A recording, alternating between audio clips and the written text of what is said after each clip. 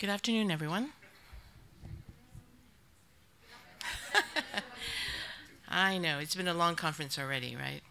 So I'd like to welcome you to this session that honors the winner of last year's Early Career Award. So we are very lucky to hear from Julie Posselt, who is an associate professor. So she's on the fast track. Woohoo!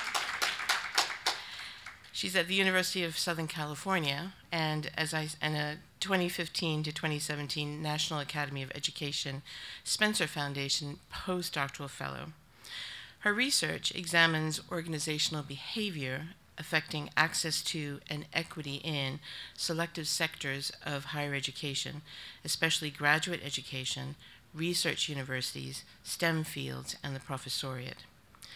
Julie Posselt is the author of Inside Graduate Admissions, Merit, Diversity, and Faculty Gatekeeping, which is from Harvard University Press, 2015. This is an award-winning ethnographic comparative study of faculty decision-making in doctoral admissions. Her second book is under contract with Stanford University Press, and additional research is published in AERA, Annual Review of Sociology, Journal of Higher Education, Research in Higher Education, and Chronicle of Higher Education. So you're kind of getting a sense of why she was last year's committee choice. She's a member of the editorial review board for the Journal of Higher Ed and the Journal of Diversity in Higher Education. Her work has been funded by the U.S. Department of Ed, by the Spencer Foundation, by Mellon, and the National Science Foundation. She is presently a principal investigator on 4 NSF-funded projects, working to advance equity and inclusion in STEM doctoral programs and research settings. She directs the California Consortium for Inclusive Doctoral Education, as well as the Inclusive Graduate Education Network's Research Hub.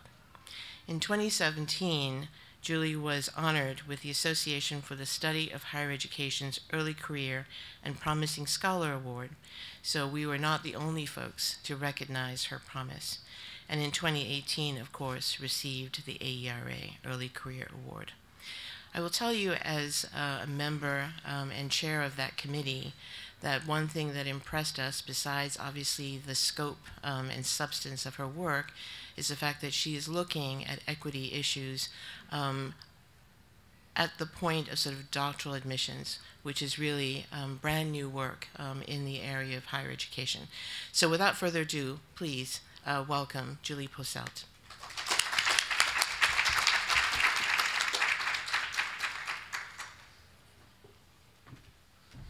Good afternoon. Thank you, Dr. Lin, and everybody who's responsible for organizing the conference, for nominating me, and for selecting me for the 2018 Early Career Award.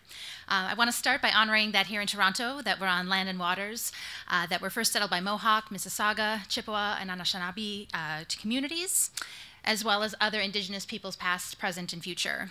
And I also want to thank out loud the Convention Center staff and hotel staff whose labor enables us to have a comfortable and beautiful setting to learn and connect with one another.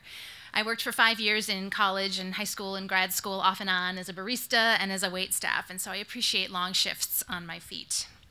So thank you also for being here. It's pretty cool to look out and see familiar faces, friends, mentors, colleagues from different seasons of my career. The work that I'm doing now in the world is really the result of loving parenting and a great education, as well as a whole system of privileges that I want to talk about today.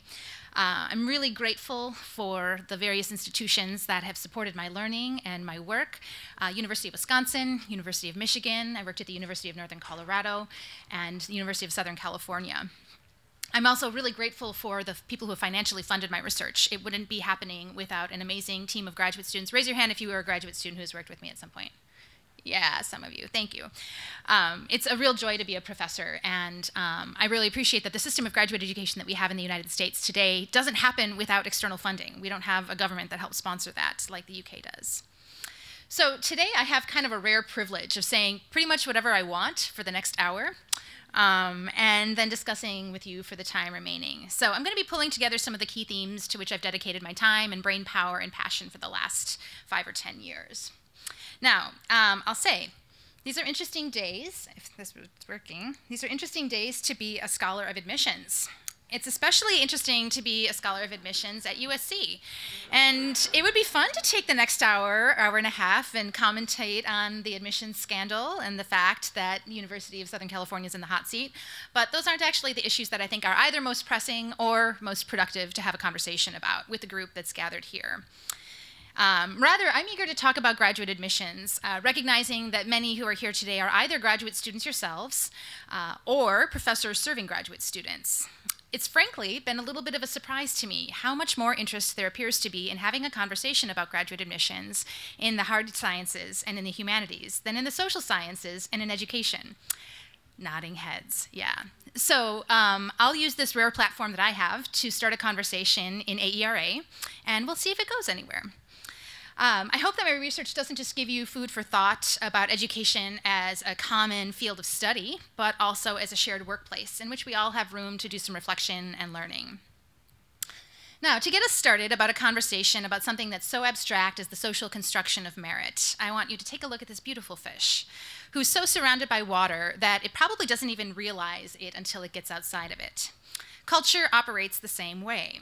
We're usually so surrounded by people who think the way that we do that it's hard to perceive that what seems normal and natural to us is actually the product of a culture in which we're immersed. Until, of course, we get outside of it, it's easy to forget that the paradigms that drive what count as merit emerged through human action, through human agency, through real choices by people at some point in time, to fulfill certain purposes that may or may not still be relevant, which may or may not be equitable. So if there's a theme in the conversation today, I want you to remember that amid all of the forces that are institutionalizing inequality, that human agency is still a part of the game. And the fact that we accept or deny the agency that we have will determine whether we inherit and carry on the system of admissions that we received from the people who admitted us to graduate school at one point in time, or whether we're part of improving it to reduce inequities in the next generation. Now, every application to graduate school is reviewed amid cultural expectations and societally mediated attitudes about merit, power, and opportunity.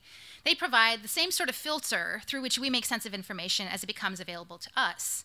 But it's often taken for granted that we should be thinking and talking about prior academic performance, that we should be assessing students' merit at an individual level, or that we should even really be using a logic of who deserves to be admitted to make decisions about who goes to graduate school.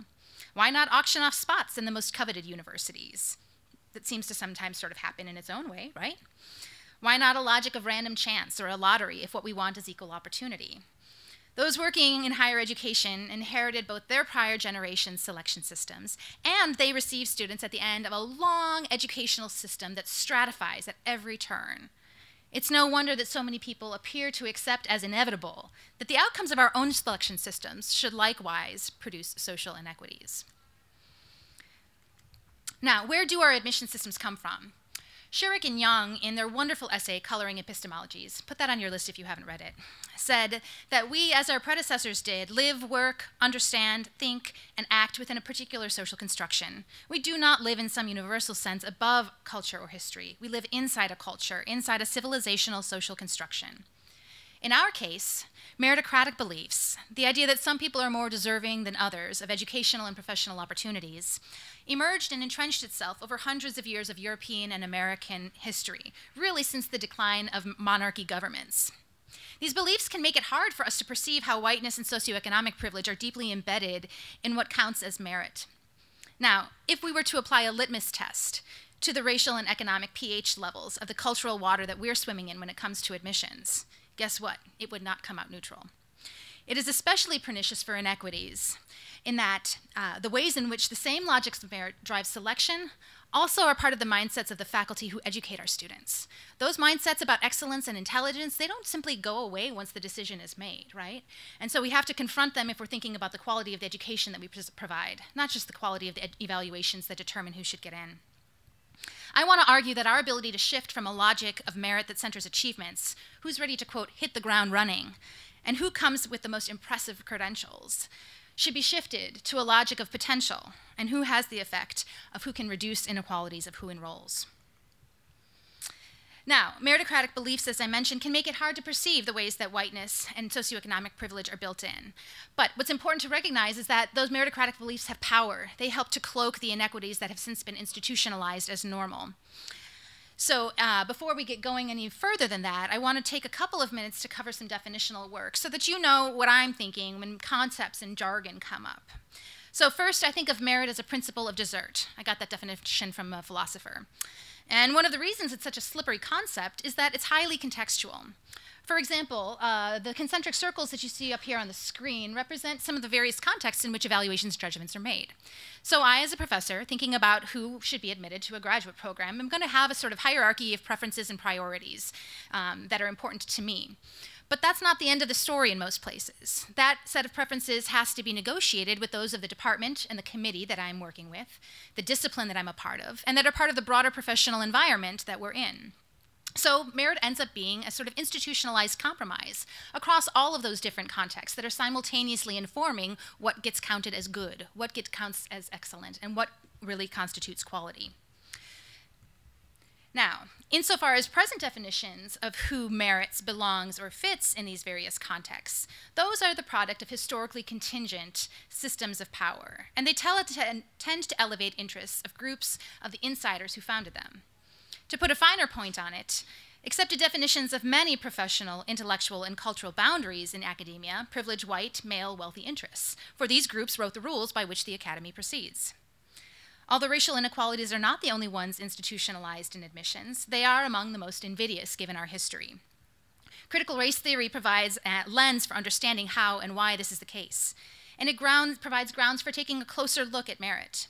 In particular, two of its tenets are important, I think, that racism is endemic and institutionalized, and that we have to question claims of meritocracy and liberalism with respect to the opportunity structure. Now, to have a robust conversation about meritocracy, we're going to have to talk about the role of whiteness in the social construction of merit. So, let's be clear. We're talking today about institutional racism, and if that makes anybody uncomfortable, I encourage you to take a deep breath, but not to leave. All right? Whiteness is a cultural quality of organizations, of products, and of all sorts of institutions that have been created by and for white people. It includes assumptions, privileges, and benefits that are associated with being white and which have become assets in seeking opportunities that white people now tacitly expect and rely upon, and in many cases try to protect, often without their realization. Indeed, if there's a single answer to the question in my title about how admissions institutionalizes inequities, it's that the legitimized criteria and processes for carrying out admissions systematically privilege white people. They similarly privilege wealthy people, and in some fields of study in universities, they privilege men. So, embedded in how I've been talking about merit and whiteness is the word institution. And institutions are important here because I'm not talking about educational organizations necessarily. That's one type of institution, but I'm working from institutional theory in which we think of it as established laws, practices, or customs. And that can include everything from democracy as an institution to the institution of a handshake, as well as dominant paradigms about who deserves educational opportunities. Louise Menand wrote a great book about faculty's ambivalence or resistance to change. It's like 700 pages about why faculty don't like change, okay? And one of my favorite quotes in that 700 pages is that institutions are recalcitrant and the conservatism of professors an ancient source of ridicule. So I do want to spend some more time talking about institutions. Broadly, I'd say that my talk today is going to be about 1/3 theory geeking out, because how often do I get to geek out about my theory? Not often anymore. 1/3 talking about the empirics, and then about 1/3 talking about implications and some just reflections on what I've learned. So let's dig into theorizing the construction of merit. A lot of my work relies on new institutional theories to understand the tendency towards stasis in higher education and where dominant paradigms about merit come from.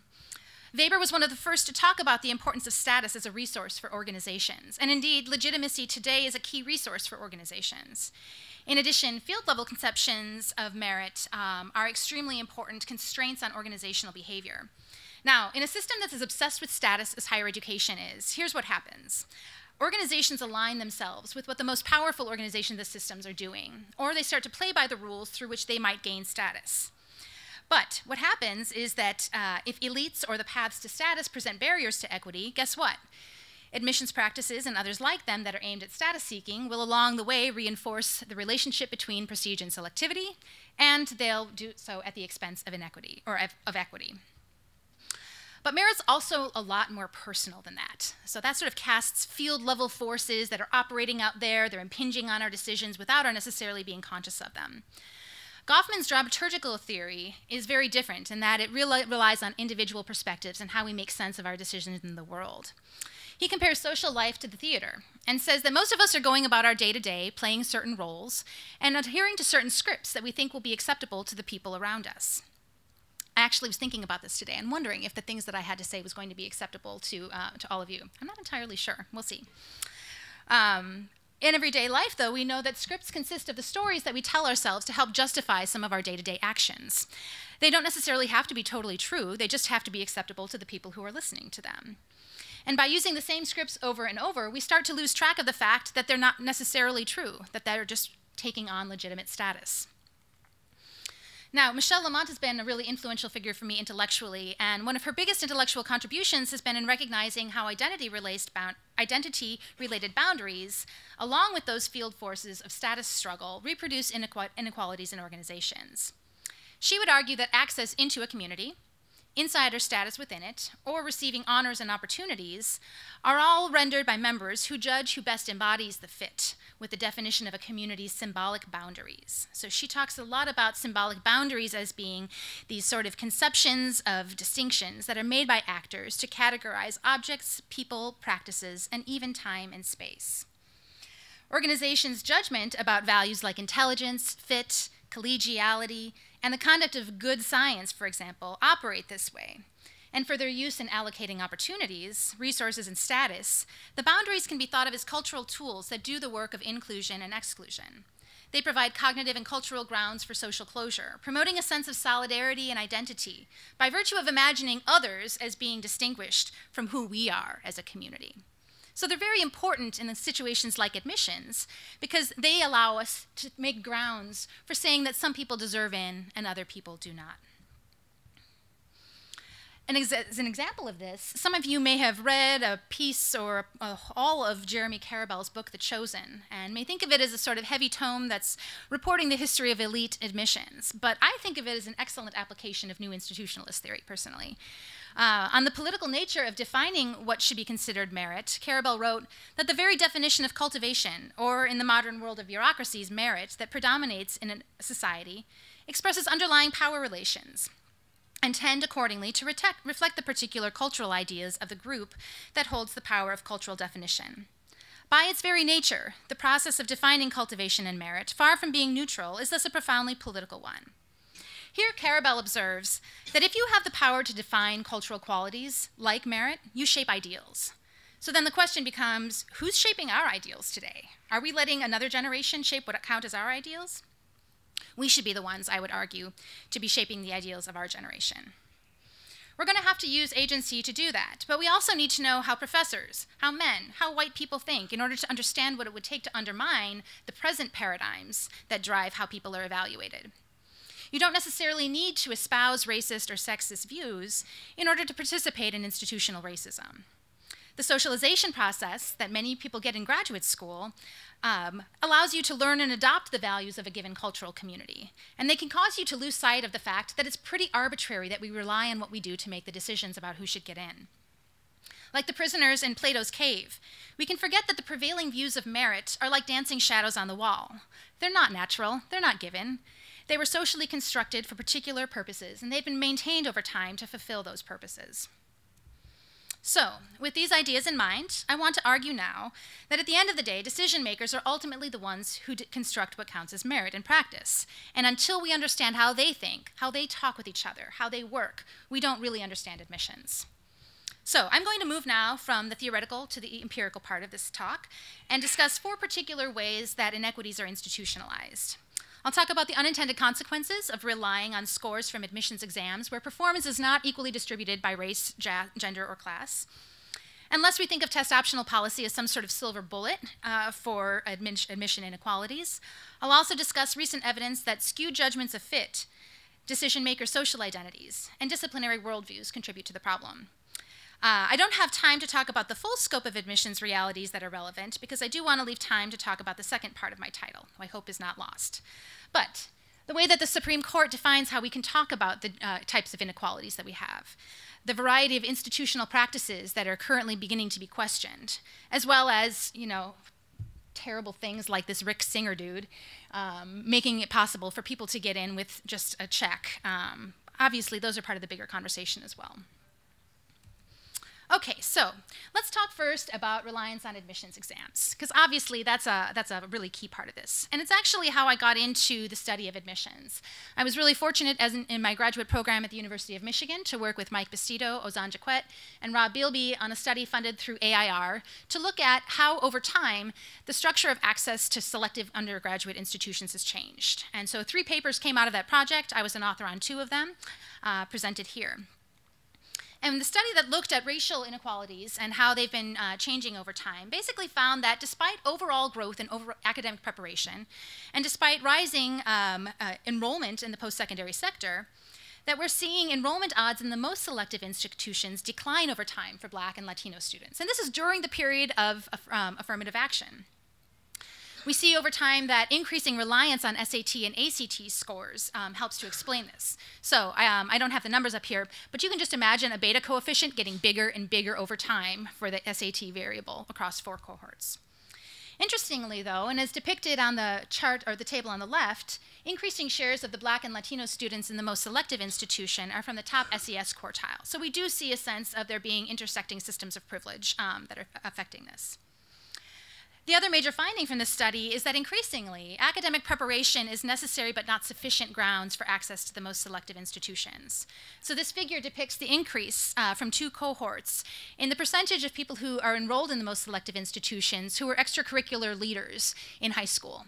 Big increases to suggest that over time, there are increasing roles for both academic and non-academic factors. The competition is increasing. Next, what I want to depict is the racial and gender disparities at the graduate level and what that looks like in terms of what we can expect from an admissions process that relies on graduate record exam scores. So what I want to do is flip through a number of different disciplines to show you how the disparities by gender and race play out in different fields. Now, it's probably going to be too small for those of you, maybe even in the front row, to see. I apologize for that. But along the bottom, we have Asian American, white, other Hispanic, Mexican American, American Indian, Puerto Rican, African American, and then the 2 on the right are male and female. And what you have are the 25th to the 75th percentiles for GRE quantitative scores, with the hash in the middle being the median. So you can see here that Asian American and white students have significantly higher scores than students from other racial and ethnic groups, and that men have significantly higher scores than women. But that's not just isolated to the physical sciences. Here's what it looks like in engineering. Here's the social sciences. Here's the humanities and arts, education. Here's all students who have grade point averages of 3.0 or above. Now, those are good students, right? So we see the same racial and gender disparities among students getting A's that we see from students across the entire academic distribution. Interestingly, here's what we see for mean SAT math scores, a similar sort of pattern. And here's the same patterns for 8th grade and 4th grade math scores. Now what I want to show you is the percent of students who are not living in poverty. So again, we see an intersection here of racial and socioeconomic privilege driving who is getting especially high scores that are relied upon increasingly in admissions processes. So when we look at what explains it, yes, indeed, and even ETS would say that differences in educational access at an early age help to explain this. But research from education and psychology has found also that stereotype threat, the sort of subconscious anxiety of confirming negative group stereotypes is part of this disparity as well. And then research on the GRE has found some really fascinating stuff, like if you have a test proctor who is the same race or ethnicity as you are, you're much more likely to get a higher score. So the testing experience, along with these lifelong educational access issues, are part of why we see disparities in GRE scores. Now you're going to get what I hope is the only pop quiz of your AERA experience. I want you to imagine a world in which there were 2 folders who are applying to graduate school that were equal in all respects, except one of them had a quantitative score of 740 on the GRE, which on the old scale, which is coming back to be the new scale, by the way, is an 80%, and the other one had an 800 that was perfect. So just take a minute and think, which one would you choose?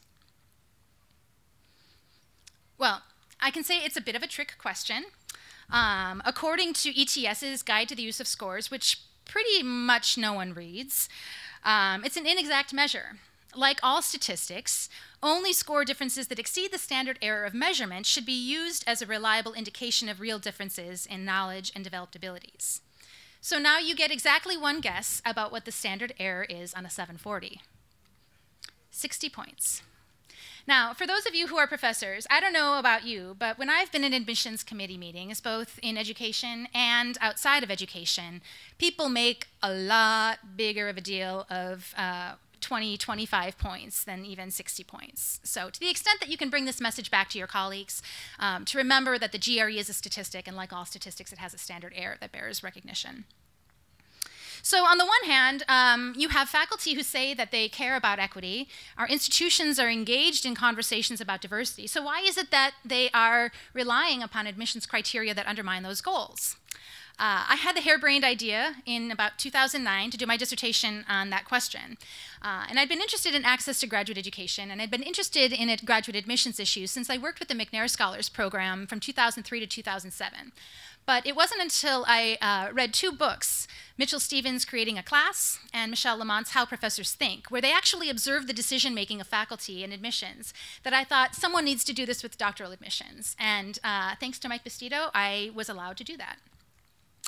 So my dissertation asked the questions: how do faculty individually judge and collectively select applicants to highly ranked PhD programs? What assumptions about merit drive faculty judgment? And how do disciplinary norms shape faculty judgment?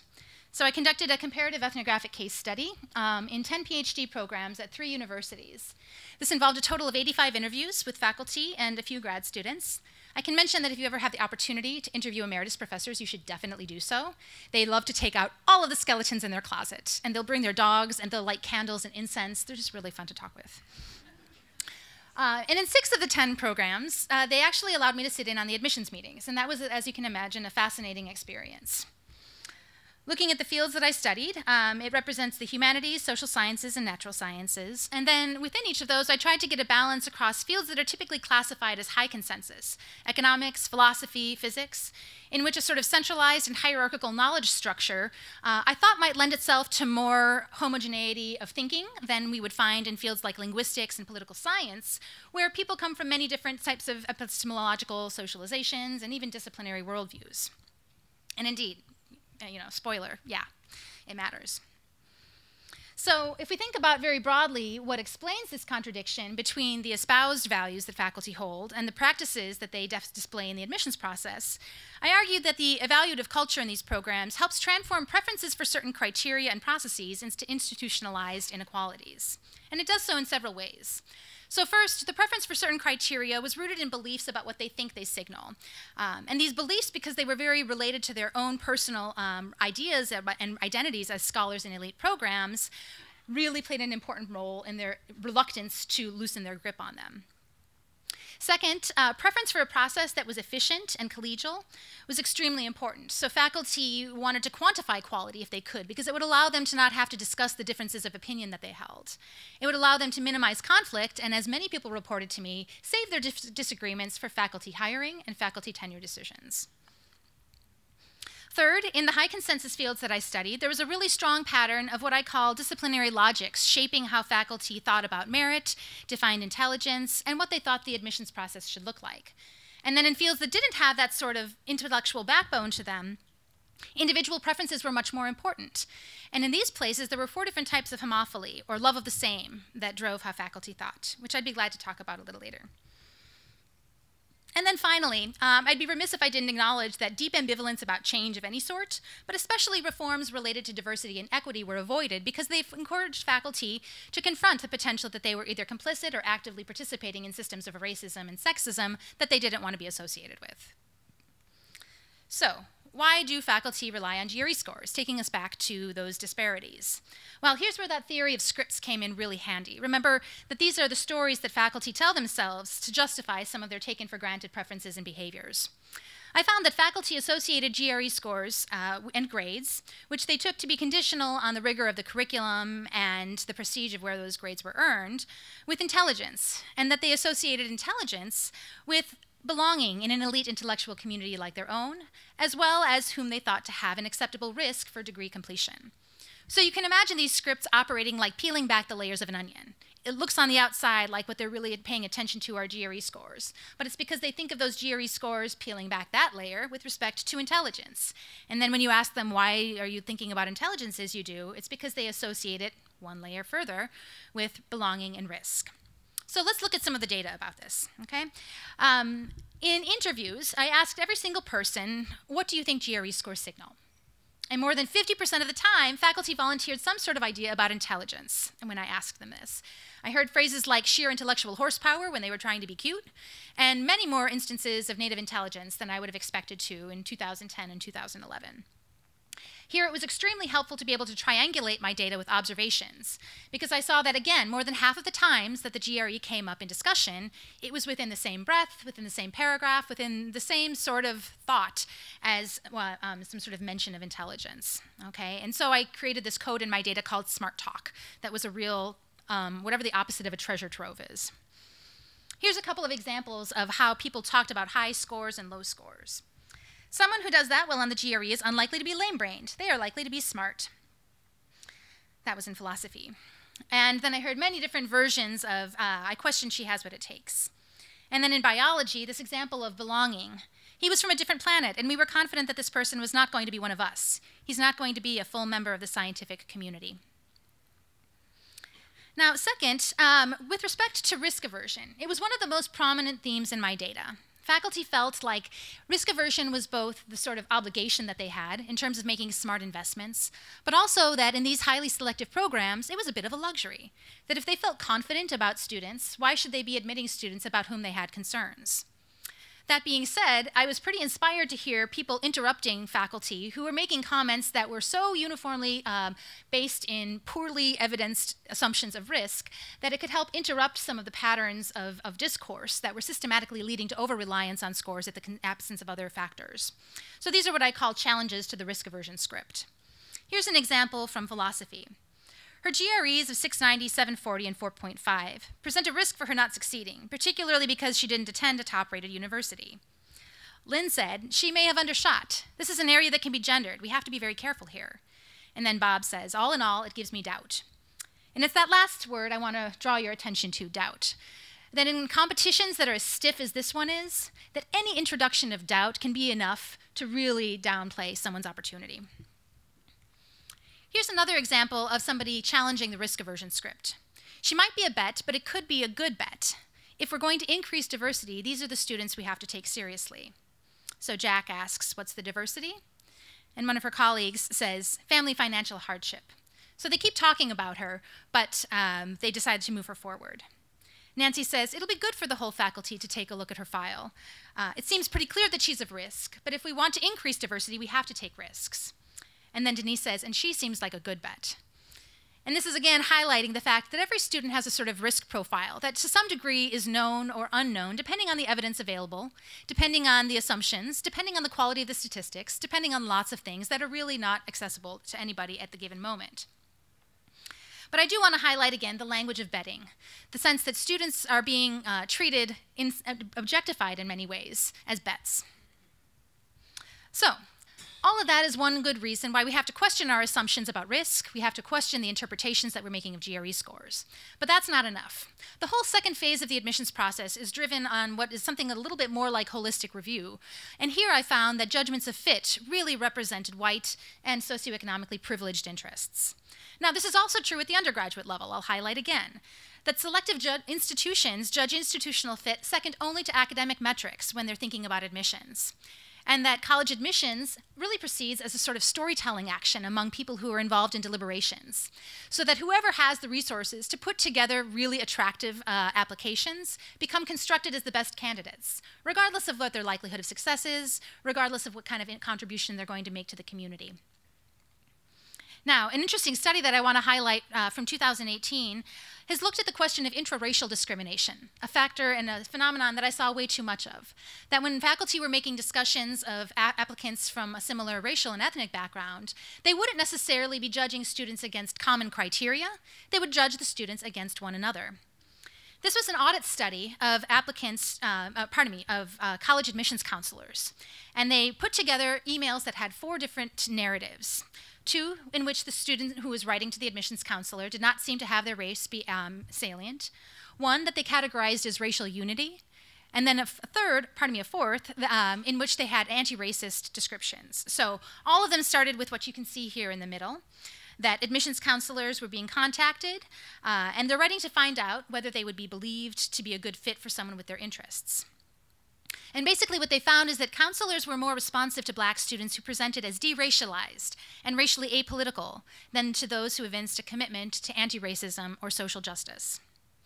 Now, in my experience, this is a question of power and how faculty think about the role of power in the admissions process. Because I found, too, that faculty were reticent about applicants of color and white women whom they thought might do things like, and these are quotes from my data, rock the boat, come with a chip on their shoulder, or have an axe to grind. They were really concerned that students would be bringing dynamics into the community that would upset the existing power relations. And so I want to show you a little bit of what this looks like in the context of a dialogue. This is from an astrophysics committee that was all men. A really fun group of guys. They came from a very diverse set of backgrounds, but they were all there that day to make a decision about who among their applicants should be nominated for a scholarship for women, okay? And so here's how they had that conversation. Is it enough, Juan asks, to be a woman in science? Prabhat says, Lisa said she wants to be a role model because she never received explicit encouragement until recently. She wrote about the importance of providing active support, not just the absence of discrimination. Wayne says, Shauna says she needs to develop self-confidence and overcome self-doubt. Juan says, and then there's Amy, who claimed to experience teasing and bigotry from her peers and a high school science teacher. She went to an all-women's college so she could still study science. Chris, who was the graduate student on the committee, said, I'm less persuaded by that story. Maybe the teacher was young and inexperienced in handling high school boys. She might come to the program with an axe to grind. And then Juan says, either way, now she's taking action, organizing a lecture series for women in science. We need to read between the lines on these things. So I love this dialogue here. And when I'm doing workshops with faculty, I put it up, and then I ask them to do a little parent share activity and ask them to identify the language that they consider to be problematic, as well as what they would do if they were in such a meeting themselves, how they could respond in such a way as would interrupt the flow of a conversation that's headed in this direction. And it's pretty interesting to see the variety of ways that people interpret this common text. Now, what I want to argue is what's happening here is an example of implicit bias. People don't necessarily realize that the way that they're talking about women may manifest their assumptions about how women are in science, or that women who come with different experiences are going to operate as a woman in that environment differently. But there's plenty of evidence that implicit bias is present in many types of selection processes in higher education, only one of which, so far, has actively looked at the graduate admissions process. Katie Milkman and her colleagues, in an awesome audit study, sent out a series of 6,500 emails to professors in 89 disciplines that were identical in all ways except the name at the bottom. And what they found is that faculty responded significantly less often to prospective students whose names suggested that they were Black, Latino, from Chinese, Indian, or female backgrounds. And when they did respond to people who had names that suggested that they were from these backgrounds, it took significantly longer. Unfortunately, for universities like my own, these effects were strongest in private universities. Another great study, if you haven't read it, by Trix and Pasenka, found endemic gender bias in letters of recommendation for faculty being considered for medical positions. Letters for women were shorter. They were more likely to lack some basic features of a letter of recommendation. They lacked concrete references to the applicant's record. They lacked evaluative comments about their traits or accomplishments. And they were less aligned to be with the research record and the ability. They were much more focused on the personal qualities than their professional ones. Finally, I want to highlight a new study by Nick Bowman and Mike Bastido that found that the reviewer identities make a big difference in terms of what the outcomes of admissions processes are. Again, an audit study found that with 300 admissions officers attending the NACAC conference from 174 selective institutions, admissions officers from historically underrepresented groups were much more likely to admit lower SES students. They found that having more work in admissions and working at one's own undergraduate alma mater were associated with providing lower recommendations to low SES applicants. So, this suggests that when you're making admissions decisions, you're not immune from the effects of your own backgrounds. And this is consistent with a host of social psychological research that needs to be taken into account when we're thinking about what good evaluation for admissions looks like. Finally, I want to go back to the disciplinary cultures theme because it's been a really important part of the work I've been doing the last few years through work that's been funded by the Mellon Foundation and the National Science Foundation in the humanities and the physical sciences. And here, one of the emerging findings that started to come out in my dissertation research, but which is I'm finding all kinds of new evidence for, is that disciplinary worldviews denying the relevance of social identities to scholarly work is a barrier of its own that helps to institutionalize inequalities.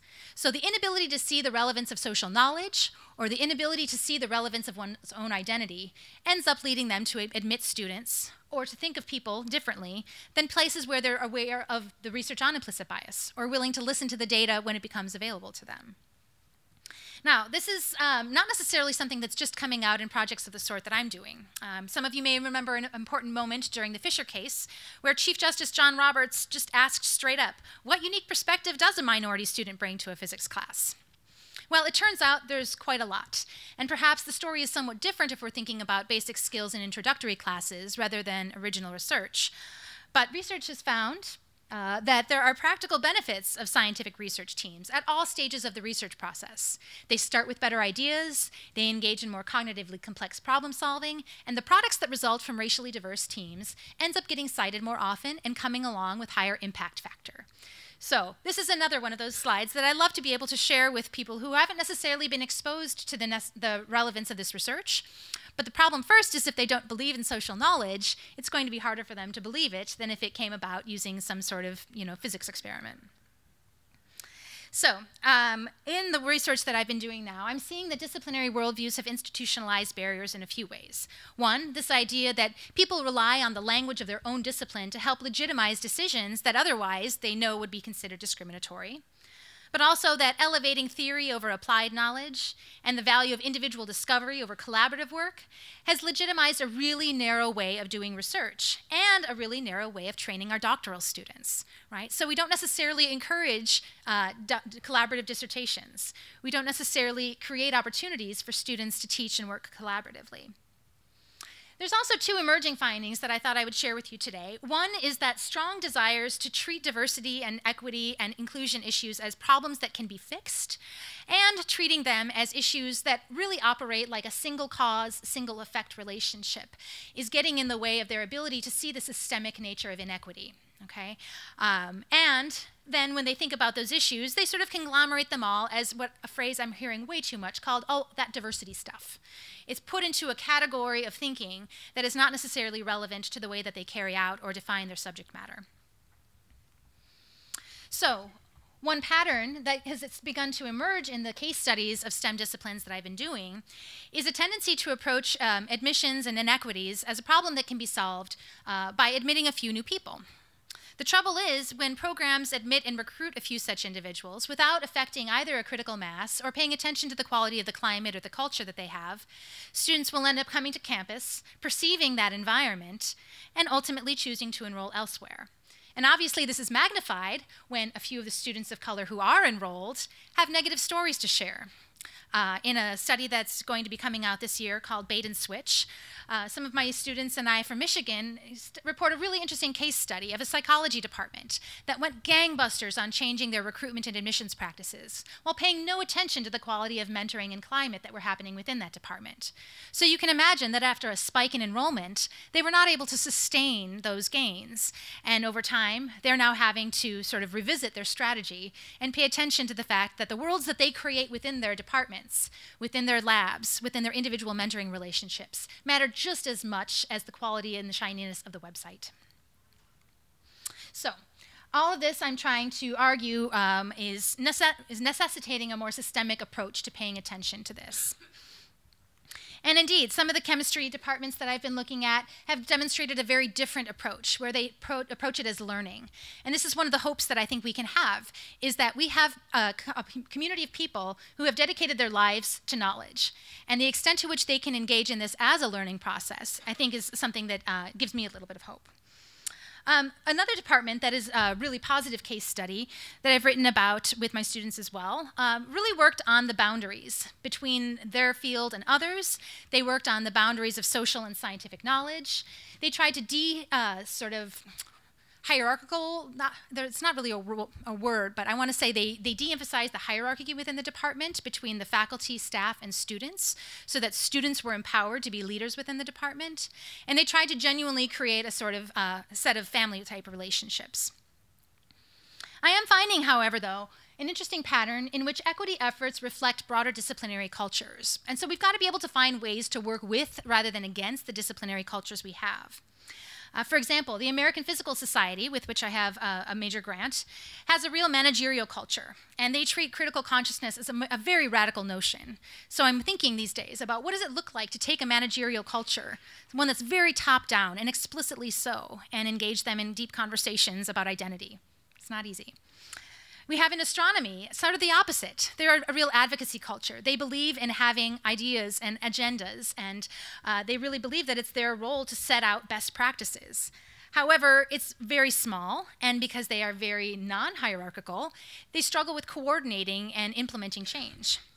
And then in the geosciences, I had a really unique opportunity to observe what fieldwork looks like and how to make that more inclusive. And so I'm thinking with them about how to take the culture that they have and use it toward equity and inclusion. All of these projects are ones that I have done collaboratively. So perhaps one of the biggest lessons for me in this is that the research that is going to be taking apart these wicked problems of inequality can't be done in isolation. And I'm deeply grateful for those of you in the room who have been collaborators in this, and for those of you perhaps that might be in the future. I'm fortunate to have a forthcoming book with Stanford University Press in which we're talking about gender and racial and socioeconomic equity in STEM graduate education. And one of the major findings from this that I'll share today is that the definition of subject matter expertise has not historically been defined around teaching, around mentoring, around management, or teamwork, really anything social at all. This is completely a new world for faculty in these disciplines to be able to say what culture is. So, although more and more faculty want to be known for contributing to culture change, recognizing that there are issues, they can't tell you what culture is, much less how it changes. They don't think diversity is substantially different than pursuing equity or inclusion. And they don't define their professional role to include that of a learner, much less an activist or an advocate. So these are cultural questions about these disciplines and what it's going to mean to work within them. So questions that I'm thinking about are, to what extent can we use the forces of institutional isomorphism toward equity?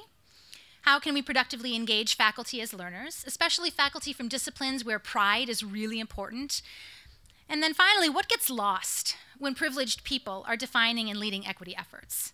I think that's probably one that we could have a conversation about for a very long time. So my current projects are looking at disciplinary-based research practice partnerships and trying to think about how faculty can better evaluate and educate graduate students within them. And one of the features of this is developing better holistic review efforts at the graduate level. I'm fortunate to have a colleague, Casey Miller, who's an expert in STEM graduate education, who keeps me honest by reminding me of what scientists know and what scientists don't know. And together we've been developing a model of holistic review in which we have three main arguments. One, that it has to be comprehensive, taking apart many different criteria. One, that it has to be contextualized, and this is true at the undergraduate level as well. And third, that it needs to be systemic. It's not enough to just say we're talking about lots of different factors and weighing them. We have to be a little bit more disciplined than we typically have been. Because what happens and what a lot of people think of as holistic review is they end up talking about things like hobbies and hairstyles and hometowns that are totally irrelevant to graduate education, but that can be gendered, that can be racialized. So, to revisit the original questions, how does admissions institutionalize inequity? The answer? It's the social construction of merit, okay? Decision makers are rarely conscious about the equity implications of the work that they do, and they're personally bound to the norms by which they're making evaluations. We see that the process is legitimizing inequities as natural or necessary outcomes of the admissions competition. But at the same time, why is hope for change not lost? It's the social construction of merit. People wrote the rules of this competition. They have broadly rewritten them at least once, and they can rewrite them again. Indeed, many people are already trying to do this. I think often we forget that standardized admissions exams emerged as a response to social pressure to change the admissions process. Now they feel entrenched. Now they feel like too defining a characteristic of the admissions process. But we're underway a process by which that is being reevaluated. And then finally, I would say that the same processes of negotiation that have created the hierarchies of preferences today can be used to reorder priorities or reimagine them entirely. So I'm going to close with some strategies that will help to center students in the educational mission, strategies that will serve other goals as well. We can align admissions criteria to intellectual mission. Lonnie Guinier wrote a great book called The Tyranny of the Meritocracy, in which she argues that we should be better making admissions directly linked to the mission of what we're about, okay? So, to the extent that you can, think about admissions to what and for what. Avoiding the use of cutoff anything to disqualify students. We need to contextualize students' experiences and metrics. Actively considering distance traveled, the extent to which students have come a long way given the opportunities that they've had relative to privileged students who have similar records. And being able to think systemically and across units. Kim Griffin wrote a really excellent paper with Marcela Muniz that was looking at why it is that graduate diversity officers struggle so much with fulfilling the requirements of their job. And basically, it's that they do really great work with recruitment, and then what happens is the names that they've recruited get carried forward to admissions committees, and they fall right through the cracks, because there isn't good coordination between the various offices that are thinking about who might diversify our programs. When we think about disrupting the whiteness of meritocratic admissions, there's also some basic things we can do. One is to de-emphasize or don't consider at all any student qualities in which we know whites people have had demonstrated advantages. A second one is to get serious about holistic review and be systematic about it. Third, and I would encourage this for anybody in the room, to check yourself about what impresses you, because chances are what impresses you is not neutral, it came from something, and probably deserves to be questioned. Certainly, we need to see more diversity in who is actually running admissions. One of the things that I thought for a weakness was a long time of my dissertation was how white and how male my sample was. And I used to say that in presentations. And someone approached me and was like, you have to stop saying that. That is the world of graduate admissions today. And so this is the world that we need to deal with. And then additionally, I don't know what it's like in your department, but I think the more comfortable we can be talking about race in everyday terms will allow us to do so more openly in admissions. And then finally, thinking about some practical strategies for checking implicit biases. Encouraging enough time for the review of files, avoiding premature ranking, which is a cognitive bias called anchoring bias, using a rubric or other evaluation form to help sort of discipline the way that you're looking at files. It actually makes it more efficient too. Being transparent about the criteria that you're using rather than just going off of your impressions. Selecting diverse groups for file review makes a difference here too. And it's important to be able to be accountable, both to your colleagues and to the broader world. Some of you may not know that the Trump administration has stacked the Department of Justice with lawyers that are friendly to lawsuits on affirmative action. And so a lot of graduate programs today have nothing on paper about how they run admissions. And certainly if ever there were to be a lawsuit, this would not put them in a very strong position. So it's another important takeaway for graduate programs. Finally, all of the sociology of evaluation says that we should be comparing applicants against standards, not against one another. But too often, there becomes this intraracial discrimination practice. Thinking a little bit about what it is that we know makes a difference. We know that when leading programs are working in solidarity, they can start to overcome some field-level pressures. We know that when people question their assumptions, they can start to delegitimize and rewrite some of the prevailing scripts. But none of that is going to matter if we deny our agency or fail to encourage it in others. And so I have to call out my student, Steve Desir, with a question that he once raised. Do you know the agency you have? And he wants to ask this of admissions officers to see whether they actually feel like they have any agency in the admissions process. But I would turn that to all of us as well. Do you know the agency that you have in your jobs, from what positions you're in, whether you're a graduate student or a faculty member or somewhere else? No doubt, our challenge is great, and in facing it, wouldn't it be cool if we had a team that was like this? It can be tough when it seems like the folks that we're working with are such a far cry. And indeed, one of my projects, this is what I got instead. It's not exactly a team of superheroes. It's a very smart but somewhat ragtag group. But that doesn't mean that we stop working. We're educators, and that means that we are never working with fixed resources. We believe in people as learners who can improve as we go. Now, I can say that as a white woman, it's been really interesting for me to work in spaces like this where I'm described as contributing diversity to the group, either intellectually or socially. And it happens sometimes in education, too, where I'm the only woman on a panel of senior men. I've learned that presence is one resource, but that my agency matters for the kinds of conversations we have and the kinds of questions that we ask each other. I've also learned that one of the most powerful processes for encouraging agency is moving professionals from a posture of skepticism to one of engagement. They don't have to get on board, but they need to be able to be part of the conversation. I find, too, as you might be able to see in these pictures, that sometimes I also need to be moved from skepticism about them to greater engagement with them as well. I've learned how the classic pair-and-share activity builds a sense of agency because it corresponds to what Freire and others decide as two key mechanisms for the development of critical consciousness: reflection and dialogue. It is amazing how far a little pair-and-share will go with people who otherwise don't think of social knowledge as relevant to them. I've learned in my early careers that none of us can learn and work as well alone as we can with community and support and people who push us. I've seen the satisfaction and the power of receiving great mentoring and paying it forward to the next generation. I mentioned earlier that Mike Bastido encouraging me to do this harebrained study of graduate admissions that I really wanted to as a doctoral student was one of the best gifts I've been given. And if you're a graduate student who's not been extended that freedom or support, I'd love to talk with you because I'd like to help you wisely navigate what is a politically complicated but personally important situation. I've also learned that we're more confident in ourselves and our agency when we're working together, optimizing teams that are diverse in thinking, in experience, and identities on many dimensions. It makes me very happy as a professor when I see my students step up and lead, own their own agency and leadership in small and big ways. And at the end of the day, to be able to celebrate the small wins with friends and family that I love. I may not be Wonder Woman, and you may not be Black Panther, but together, there's no way that our generation will simply pass along the inequalities that we inherited from the people who came before us. Thank you.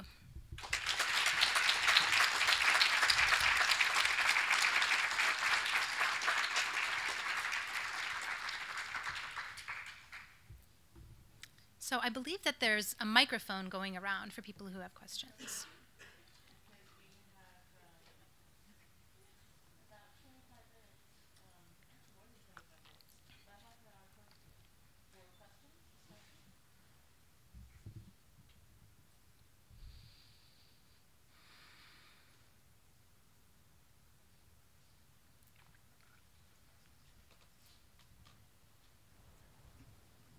Thank you for your talk. I really enjoyed it. I took a bunch of pictures. I was the annoying person taking a bunch of pictures.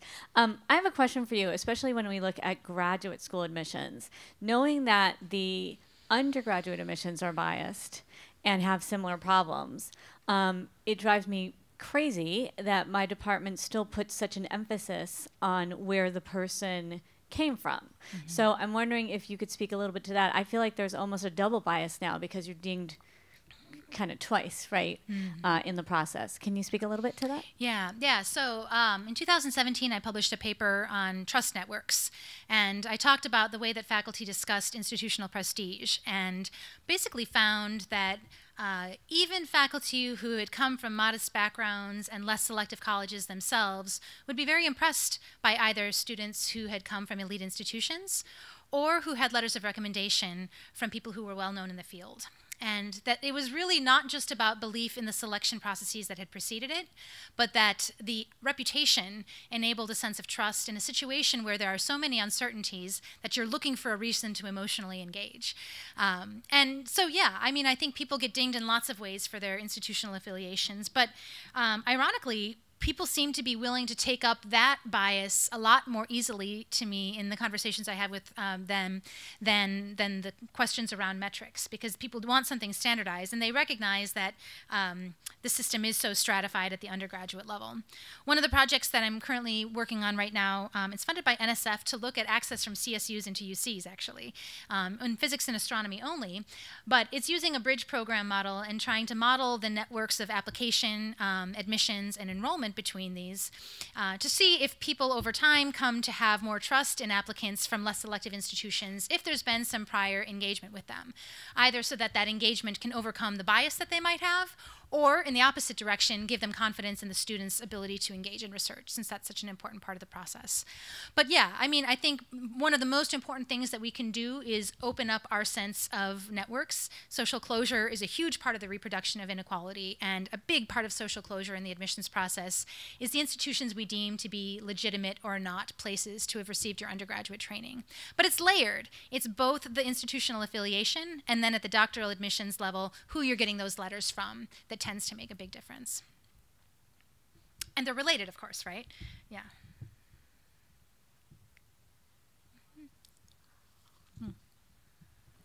So, first of all, thank you for your work and thank you for your book because it gave me ideas for my dissertation. So Oh, good. thank you for that. You inspire your students, those that you see and that you don't see. So I hope you know that. Thank you. My question is about results and what to do with it. So the question is framed as, did you share your results with the committees you observed, and what did they do with it? Oh, yeah. Because I'm so glad you asked that. what we see a lot of times is no matter how much data for equity we generate, no matter how clear it is, it just gets ignored in ways that for other conversations, when other people bring up their data, we can't even touch it. Yet you seem to have developed a study that's 100% valid, 100% obvious, the results are glaring. So what? You know, it's like, what changes? How do you do this? And if they are just being ignored, I hate to sound Derek Bellion pessimistic, but where do you get your hope from?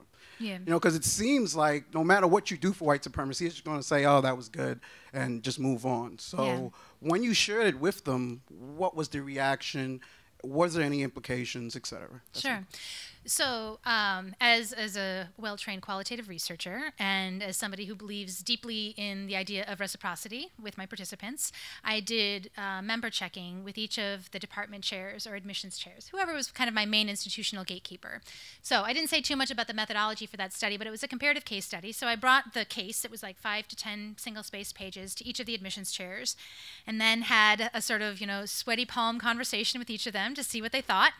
And 201, they said, "Oh my goodness, yes, this is what's going on here."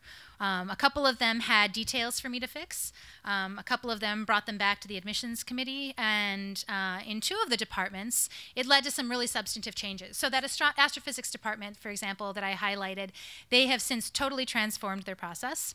One of the departments, which shall remain nameless, changed their GRE policy as a result. One of the departments realized that they had been relying much too much on their individual rankings and the averages of their rankings to determine where to draw the line. So they put the work to in different ways, but not consistently enough that I would say they're at all what I'm getting any hope from.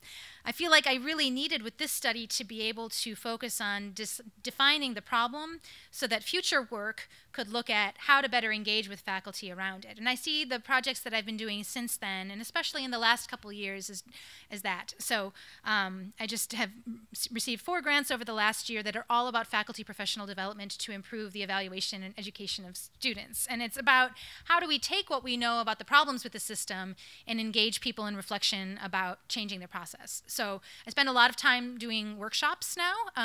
It's exhausting, and sometimes they go better than others, but there have been some really common patterns to the changes that are being made.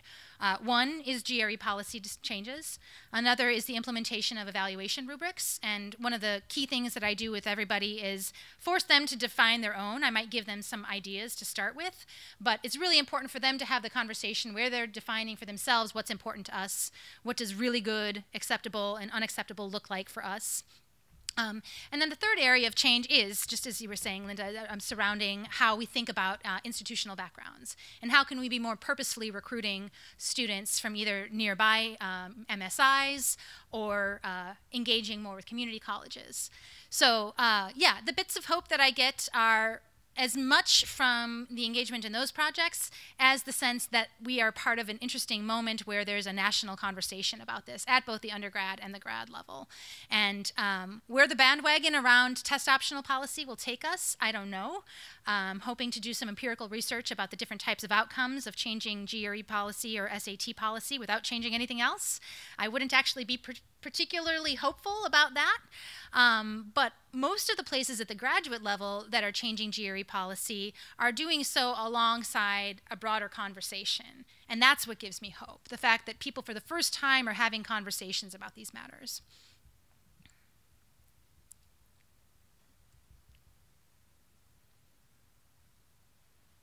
Thanks so much, Julie. It also helps thinking about and wondering if you've had any, you talked about primarily programmatic level, but when you think about school or college level, thinking about how rankings may matter more to deans, or and that percentage that's the GRE score, and how in working with that. Did you have any findings related to that next level? I'm so glad you asked that. Yeah, so Friday I'm going to be at Berkeley Engineering, and the California Consortium for Inclusive Doctoral Education has a couple of graduate schools and a couple of like colleges of arts and sciences and a couple of engineering schools. And ironically, the deans and associate deans of the colleges are way more on board with the reforms than the faculty themselves are, because they see that the national move within their fields is for such change, and it's the faculty themselves who are often personally affected by whatever admissions decisions they make. So they're more concerned about admitting a student who's not going to come with awesome research experience, or who they don't necessarily have the same alignment of research interests. So faculty tend to want students who can, quote, hit the ground running in order to support their grants, whereas administrators, they're paying attention to numbers, certainly, but I think most administrators these days, at least in the places that I've been working, are more concerned with their diversity and equity numbers than they are with the percentage of students who are in certain GRE profiles. So I don't know if that's true in education. It'd be interesting to get education deans together to see where those priorities are. Maybe we can get a grant to do that sometime. But at this point, I do see a lot more eagerness on the part of administrators than faculty one-to-one.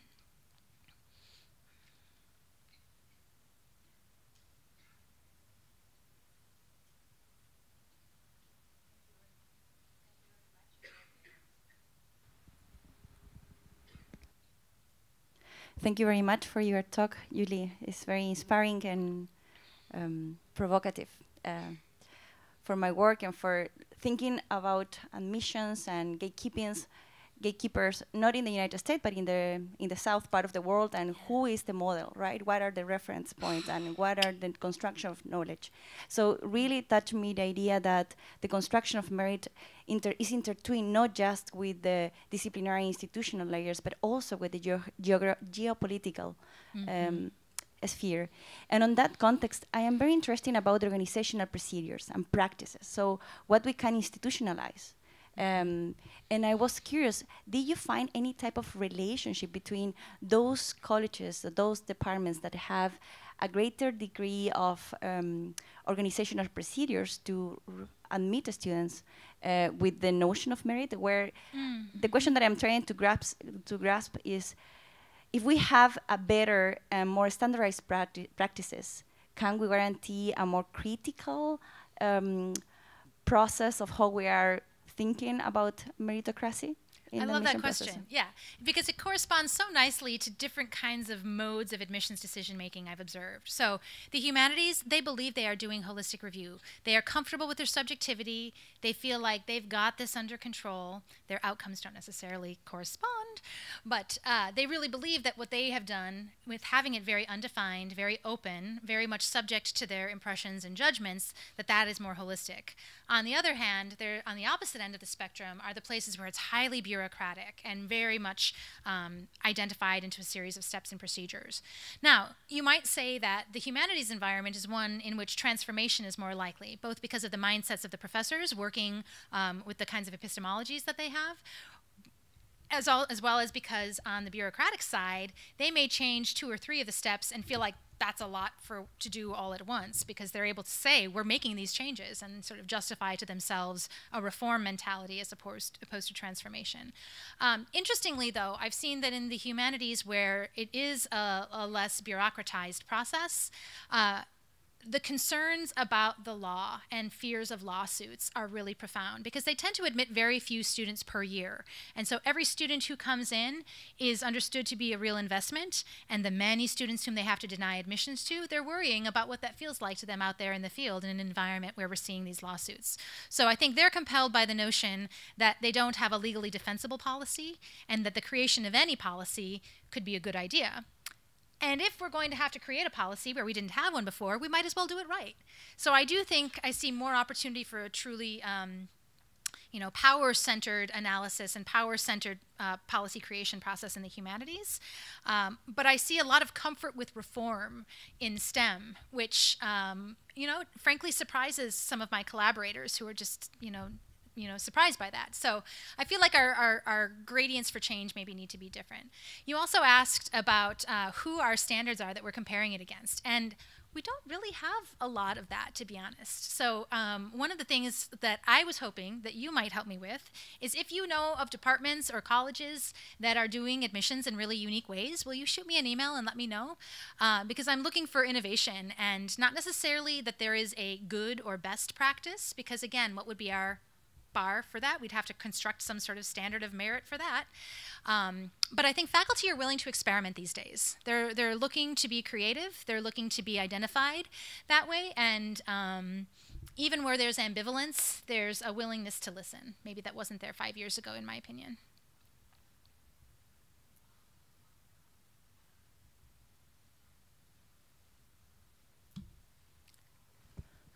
Thank you for your presentation.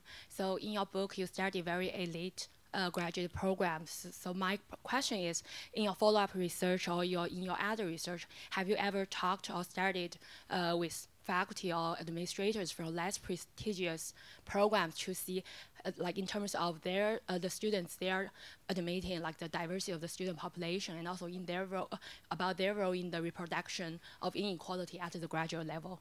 Thank you. That's a great question. One of the things that I got really tired of hearing people say was, well, we're admitting all of the students, but they're choosing to go elsewhere. They're choosing to go to these top 5 programs. And so I intentionally, with my second set of studies, focused on public flagship universities, but I didn't set the rankings within the field as being a selection criterion.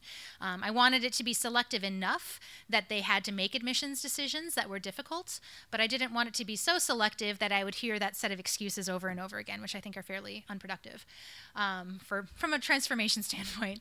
And what I found in those places is they would actively seek out students that they thought that the most elite would deny admissions to, but who were still really good and had a lot of promise.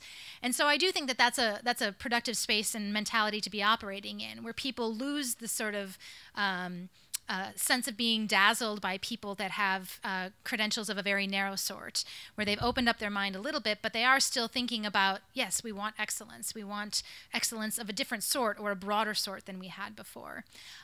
So yeah, I think that's what I also see in places that are willing to have that conversation is they are thinking about recruitment more actively.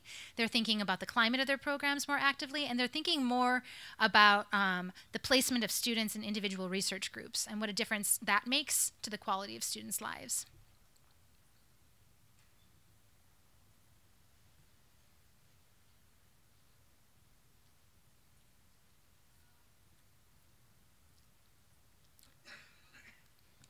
Hi, Dr. Posselt. It's great to see you. You listed a list of 10 different compelling strategies for us to really consider and sit with. And as I'm thinking about the ways in which we work towards equity and justice, and many times we see a list of sort of strategies and solutions, we eagerly sort of set our mind to just that and work towards those implications or strategies that are provided.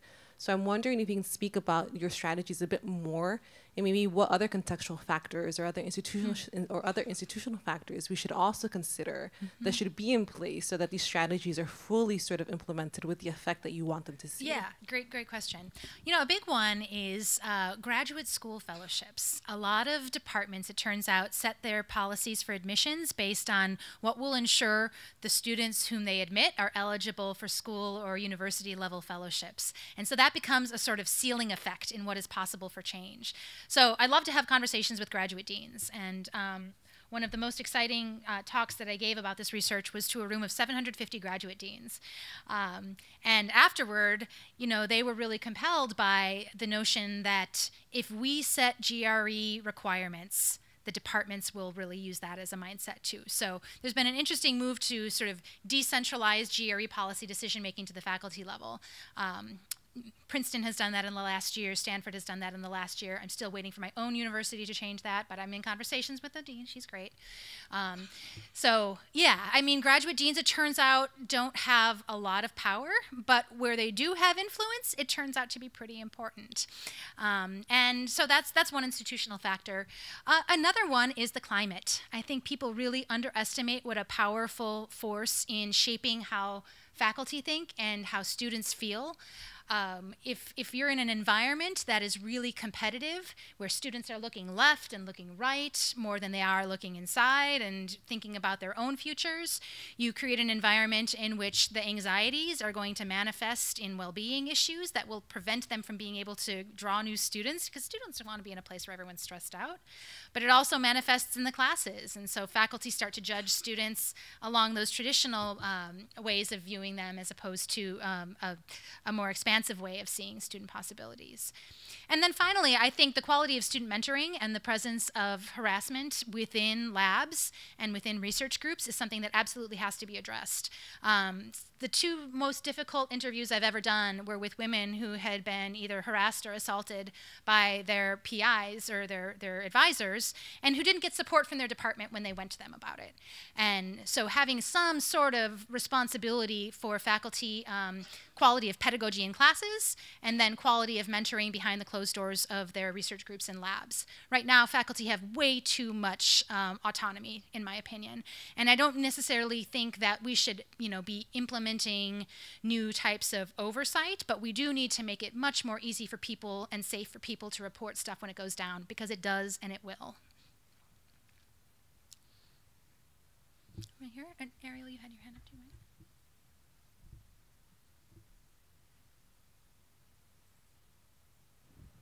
Hey, thanks for the talk. It's nice to see you. Yeah, nice to see you too. Really fascinating stuff. I'm wondering if you've had any conversations, because I certainly have recently, mostly with mid-career professors, associate professors like myself, who are starting to express increasing worries about admitting all of these graduate students to these programs at all in this context of what's happening with university job placements, performance-based budget models. I've had informal talks with, but several associate professors who are worried that perhaps it isn't ethical to be admitting graduate students into programs when the future of the institution is sometimes in flux. Yeah, humanities programs are contracting left and right in response to those concerns. I think because PhD placements in the social sciences and the hard sciences doesn't look as bad. People are still getting jobs. It's less a concern there. But certainly, I think departments need to pay attention to the extent to which students are getting the jobs that they came for, and if their students who are applying and that they're admitting no longer seek faculty jobs, but that's still the training that they're getting, that's an ethical issue to me too, that we should be attentive to the full scope of types of jobs that people are getting post-PhD and ensure that we're providing some degree of mentoring for that. One of the things that they've been learning in the engineering fields is that because the concentration has shifted into industry and into the government research sector, that faculty actually aren't equipped to be mentors in 100% of the ways that graduate students today need. And so engaging with alumni who have been successful in other sectors of employment and then creating what they call mentoring networks is something that a lot of fields are doing. And I think it would be smart for social sciences and education departments to do something similar, to recognize the sort of breadth of job opportunities that are available to people post-PhD and engage people who are successful in other sectors than education to provide that support. So it's both the admissions and then what kind of education we're providing. So a really excellent report was just put out by the National Academies last year. It's called Graduate STEM Education for the 21st Century. That was a major theme of that one. And a lot of the findings are relevant outside of STEM as well. I encourage you to check it out. Thank you for your talk. I really enjoyed. Thank you for your work as well. I work at a system which is not selective.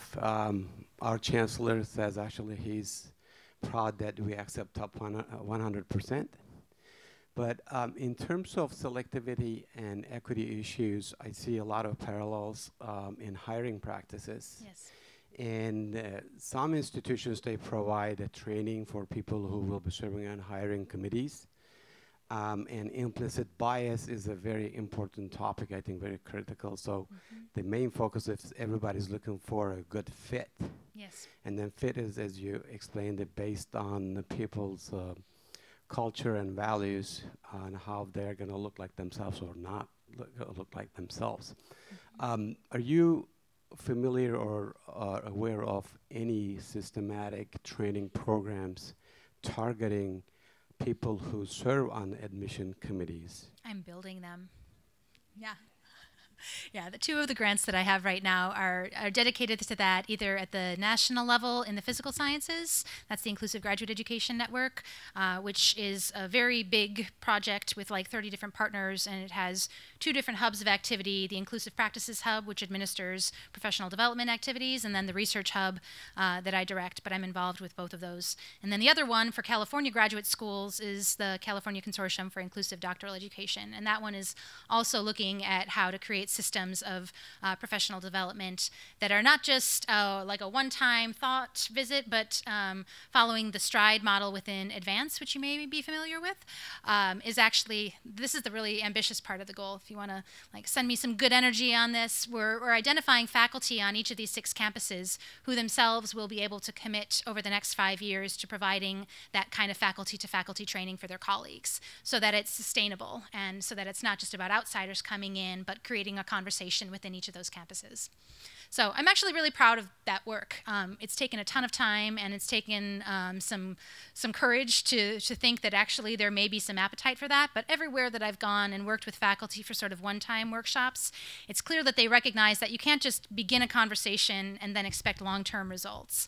That because admissions committees change year to year, there needs to be some sort of infrastructure for long-term engagement in the discussions, not only about admissions, but then mentoring and student mental health and constructing curriculum. There's just so much about graduate education that is totally ad hoc, and that doesn't have to be that way.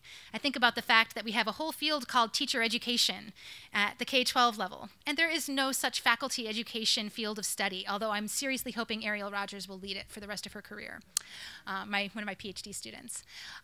Because we do need faculty who are skilled. We do need faculty who don't just go to a couple workshops when they're in grad school, but who have resources to continue growing. And some of the on-campus offices that are available, there's no incentive for faculty to participate in them whatsoever. So like a lot of places have a center for teaching, but there's no engagement or incentives. So it's both making available opportunities, creating faculty who are willing to provide it, from whom other professors will think that there's some legitimacy, and then also creating incentives to participate in it.